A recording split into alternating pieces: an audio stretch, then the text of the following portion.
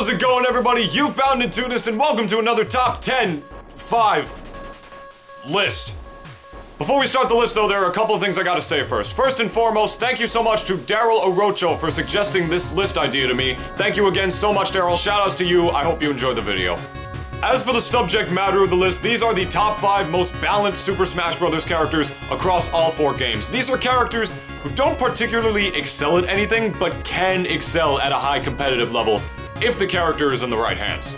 Now you might say that's just the definition of like a mid tier or something, but this list is going to be going deeper than the actual just tier placement of the characters.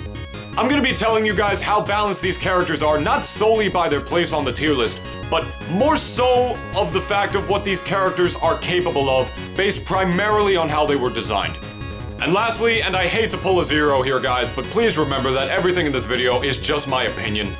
It really is just my opinion, and I'm just some dude on the internet who likes to play a children's video game competitively and then make videos about it. So please, if you see something in the video that you disagree with, don't freak out about it. There's really nothing to freak out about.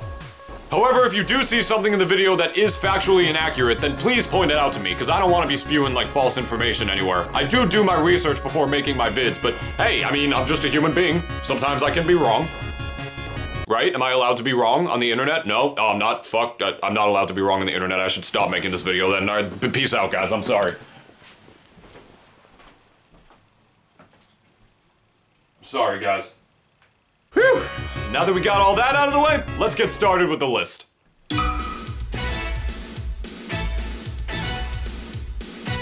Alright. I know a lot of you are already turning off the video right now, all like, what? Falcon? Really? He's better than balanced, he's one of the best characters in Melee, and, well, he is. But please just hear me out first. Falcon is a remarkable character, yes. I should know, I main him in Melee. Well, at least I used to. I'm kinda going through a character crisis in that game, but regardless, I see him not solely as a high tier in Melee, but more so as a balanced character. Let's take a look at Falcon's attributes. He has a great combo game, with a lot of stringy combos that can lead into death. He's the fastest character in the entire game, which combined with his fantastic aerials and tech chasing ability, make his neutral game very solid. And he is absolutely no stranger to kill power, possessing fantastically strong kill moves such as the Knee of Justice, the People's Elbow, the Stomp of Legends, and although this move is primarily used for styling, the Falcon Punch. Oh my god! So some of you might be thinking, okay, well, what's wrong with him? He's remarkably strong, he's incredibly fast in almost every sense of the word, he has a great combo game, plus combo finishers which can easily kill, so what's the problem? Primarily, his recovery. His recovery is incredibly predictable and limited in options regardless of how the move ends. If he misses the ledge, he dies, and if he lands on stage, he has lag, making it extremely punishable not only against the higher tier characters. Pretty much any character trying to ledge hog Falcon who's just sitting on the ledge waiting for him to go on the stage can punish him for when he lands back on stage. Falcon's recovery is predictable enough to the point where characters miles below on the tier list can easily edgeguard him, making his recovery one of the easiest to edgeguard in the game. He is also a fast faller, which is very bad against the higher tier characters as he becomes very susceptible to juggling against characters like Fox and Falco, the latter of which arguably being Falcon's worst matchup, and very susceptible to Jigglypuff's up throw to rest. Captain Falcon is total combo food, even against characters like Mewtwo, who is not considered to be one of the game's better characters. Last but not least, he lacks a projectile, meaning that if he wants to cause damage, he sometimes has to hard commit to an approach option, such as approaching Nair or Dare, which in a lot of cases can be predicted, read, and punished. Despite these bad attributes though, Captain Falcon still has plenty of good attributes as well, and they still make Captain Falcon an incredibly solid character with a good matchup spread, and at the end of the day, makes him a very balanced character.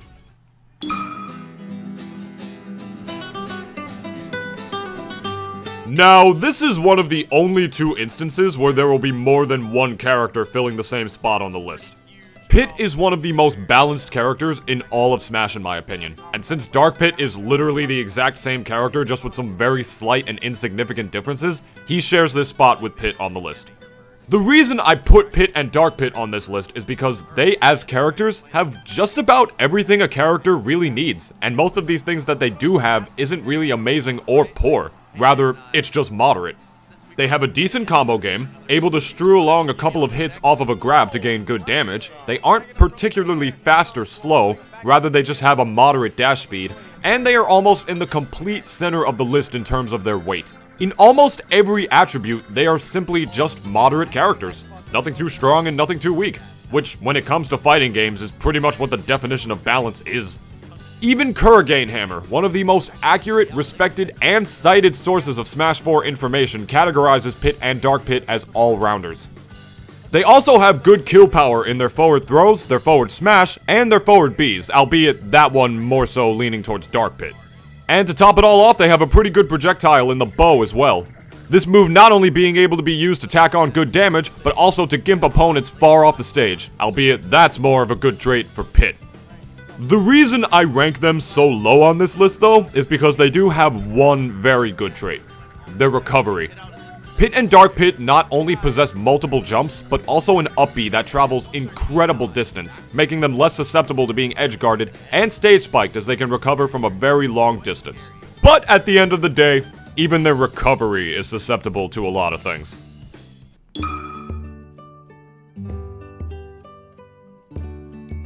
We talked about the angels, it's only right that we talk about the goddess too. A lot of you are probably already wondering why I put Palutena on this list. Some of you are probably saying, what? She sucks, why would you put her on this list, you dumb fucking kid? Well, to those people and to those who still argue that Palutena is a bad character, I say this: I think you're living in the past. I think Palutena, battling her way along the raging, developing meta that is Smash 4, has proved herself at the very least, and probably the very best as well, to be a mid-tier. I personally have a lot of experience with Palutena, as I've been playing her alongside Mario for a very long time now, as I'm a huge fan of Kid Icarus Uprising, and she was my favorite character in that game. Her being my favorite obviously isn't enough justification to say she's one of Smash's most balanced characters, so let me explain my reasoning now. Palutena, amongst her moveset, has about a 50-50 split of good moves and bad moves spread across it. What I mean is that for just about every good move she has a bad one to counter it as well. For example, her jab is fantastic. Single hit combos into grab, which leads into Palutena's down throw, which combos into one of her aerials, which are all good moves by the way, at almost any percent. Jab is also a multi-hit, which is great at getting opponents away from you reliably. To counter this though, her ground moves are mostly pretty bad. Her tilts are terrible. They all have intense ending lag if you miss, which in a lot of situations you will if you use these moves because they have a lot of startup as well. Her up tilt is at best a very situational move, with the opponent pretty much having to be above you for it to connect. If you do manage to connect it, however, it can kill if your opponent is at high enough percents. Her smash attacks are all strong, but they are all also laggy, with lots of end lag in particular if you miss, meaning that much like her tilts, she can get hard punished if she misses. Her up smash is, again, the best out of the three moves, as it covers extremely long range for a smash attack and stays active for the longest amount of time. Plus, and I could be wrong about this, but I believe it has the least amount of end lag out of her smash attacks too. But what Palutena makes up for in her lack of ground game, however, is a great aerial game.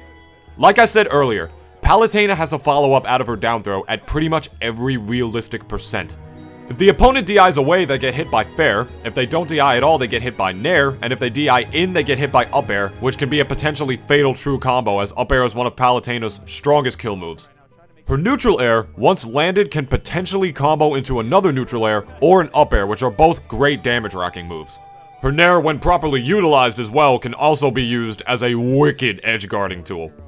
Now, some may fight with me on these points, saying that her aerials aren't actually very good. But I hate to break it to you, but if you think Palutena's aerials are bad, then you either don't fundamentally understand the character, or simply put, are being too quick to judge. Or just simply aren't playing the character right. I say this because people may make the case that her aerials all have high ending lag, and, well, they would be right. They all do. Especially her back air, because despite how quick that move comes out, it has surprisingly high ending lag. But what they don't have is landing lag out of a short hop fastfall. Proper utilization of Palutena's aerials led her to become a footsie/half grappler, because the way you're supposed to play Palu is by properly spacing her fair and back air, the latter of which makes her body partly invincible and out-prioritizes a crap ton of attacks, and attempting to auto-cancel those moves in the neutral. That's the footsies part. Afterward, Palutena has to look for a grab to begin her infamous down throw combos, which she can easily get upon the auto-canceling of a short hop fastfall forward air. And that's where the half grappler part comes in. Even her down air in some situations can be used as a good out of shield option, so all of her aerials are useful. So in conclusion, her aerials and grab game are fantastic, while her ground and smash attacks are not, which is why I think Palutena is a very balanced character.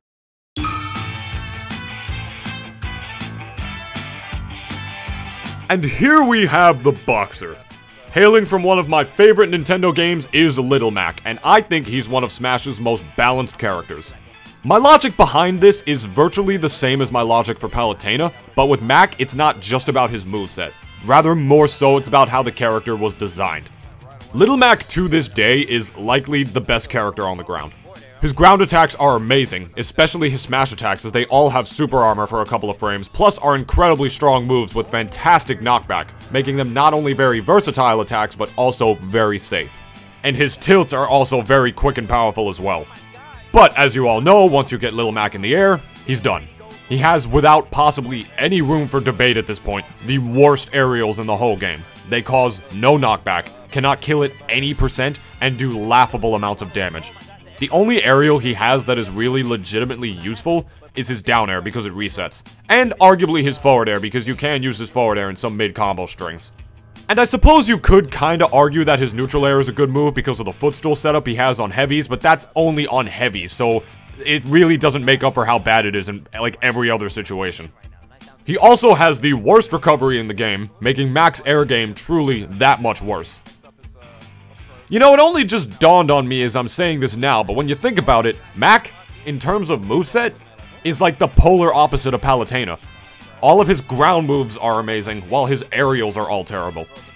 So yeah, I think you see where I'm going with this. His moveset was virtually split in half, sorta like how Palutena's was, but in the exact opposite way. Little Mac was deliberately designed to be played in one way. And the way Nintendo balanced Mac to try and ensure that players understood the fact and played Little Mac that way was by making him incredibly strong in one aspect and incredibly weak in another. If that's not balance, I'm not sure what is.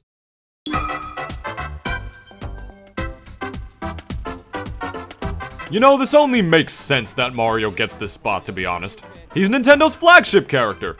And in the early days of Smash, Nintendo's ideology was that their mascot should be the most balanced and or the beginner character, if you will. Until Brawl came out and Nintendo stopped caring and made him one of the worst characters in the game. And then until Smash 4 came out, Nintendo really stopped caring and made him broken as fuck. But anyway, in the early Smash Bros. Games, much like in just about every single Mario sports games, Mario was cast as the all-rounder character. He was actually always designed to be the all-rounder character, and in each Smash game, you can play as him that way to an extent, but in Brawl and Smash 4, Nintendo kinda failed to make Mario this way, as he wound up becoming a bottom tier and a top tier in Brawl and Smash 4 respectively, which is why I included the version of Mario only from the first two games, in which he is a low mid to high low tier. All of his attributes are virtually even in both games, but we're gonna talk about 64 first, as this is especially true for this game. In 64, he's literally decent or moderate at everything. He is average weight, average size, and his falling speed is in between that of a fast faller and a floaty character. He has a good combo game too, possessing combos good enough to compete at a competitive level while still not having an exceptional combo game as amazing as, say, Pikachu's or Captain Falcon's. He even has good KO power and a good vertical recovery, the latter of which actually possessing more options than it looks, such as stalling your up B to wait out your opponent's ledge invincibility, and even using his fireballs to rain damage on your opponents below, forcing them to react to the fireballs and paving the way for Mario to safely get back to stage. Despite all of his good attributes though, the character does have some drawbacks. Such as Mario in every Smash game, one of his biggest, if not his biggest weakness is his lack of range. And even though Marth isn't playable in Smash 64, thank god, this is still quite the problem for Mario, as it means he can be outcamped and outspaced easily by characters with superior range and disjoints than him, such as Kirby with his up tilt. He also does not have cape in this game, as in Smash 64 there are no side special moves, meaning he lacks a good method of dealing with projectiles, which ironically is one of his biggest strengths in future games. He also, compared to most of the characters above him, has poor mobility, making it harder for Mario to keep up in the neutral with the likes of, say, Pikachu, Fox, or Falcon. Some of his attacks are also rather on the slow side, especially his up smash, which has tremendous ending lag.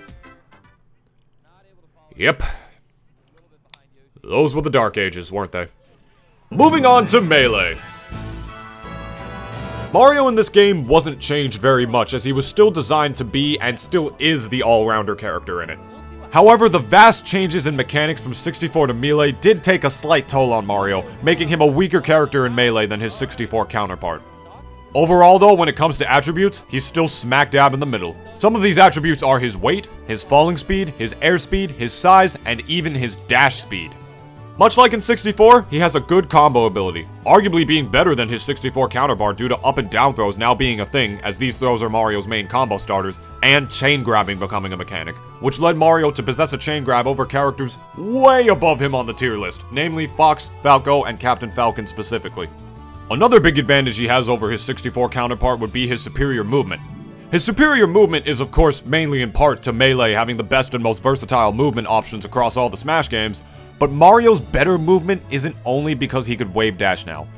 It's also because his wave dash was really good. Like I said before, Mario has average falling speed, but what I did not mention was that he also has average traction. These two elements combined gave Mario a long wave dash, which gave him good approach options as well as offstage options as well, such as reverse waveland back air to edge guard. Speaking of which, Mario is also very good at edge guarding.